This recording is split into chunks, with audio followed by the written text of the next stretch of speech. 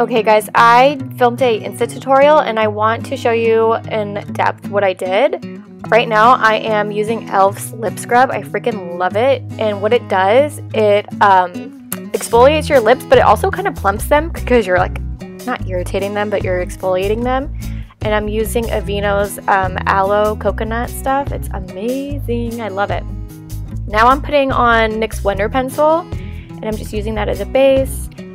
And now I'm just getting a straight edge from a foundation bottle. It's just easier that way. And I'm starting to blend like a transition color. It's just easier if you do it that way first. Now I'm using mermaid mousse for the face from Million Dollar Tan. This stuff like really bronzes up your skin, but not too much. And it's a great primer. It like, the foundation really sticks to it. I really like this stuff. Just blend it into your hairline. And now I'm using LA Girl's Almond Concealer as a contour. And yeah, I'm just gonna blend that in. Now I'm using Becca's eye brightener. This is the shit if you have dark circles. It's so good. It brightens up my dark circles, but it's not so much that it covers them, it just brightens that area. And now I'm using Ofra's contour kit, and I'm just using the yellow shade because it's gonna cancel out any green tones too.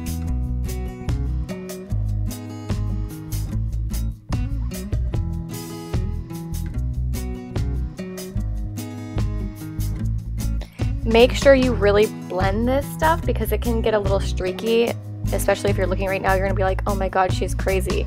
So go ahead and blend it a lot and it will come out okay, I promise.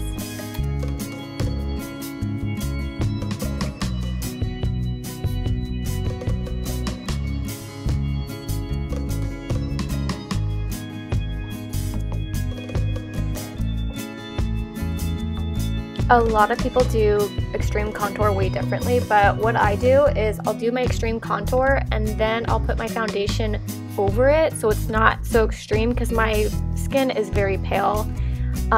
So I just like to, I feel like it just looks better if I put my foundation over it. It's not as strong and it blends way better. So you guys should try that tip and let me know how it works out for you. Now I'm using my Urban Decay Naked Skin Concealer, and I just feel like it really brightens up my under eyes. And next I'm going to use the NYX Banana Powder to set it. And I'm going to set that with my whole face too with a big setting brush.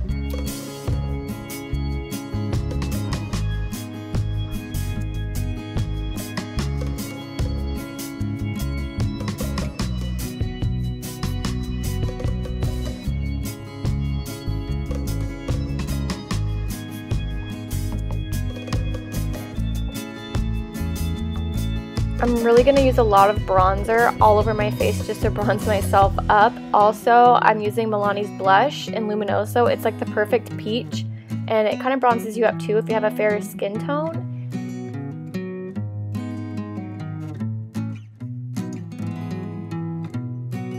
Now I'm using GerardCosmetics BB Illuminator. This is so good for a base for a highlighter. And then right after that, I'm going to go ahead and set it with their Audrey highlighter. It's just so beautiful, and it gives like a glowing effect from within. I love it.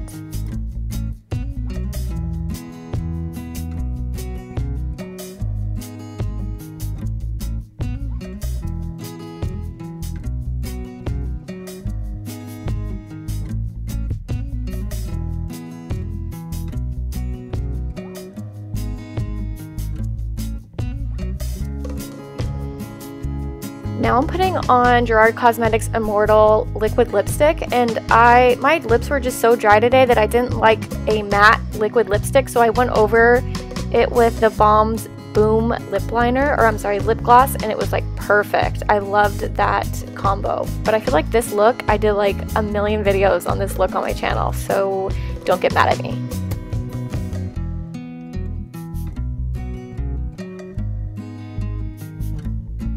So this is the final look. I hope you guys enjoyed the tutorial. Sorry that it's a talk through. This was just supposed to be for Instagram, but I had enough footage for a YouTube video.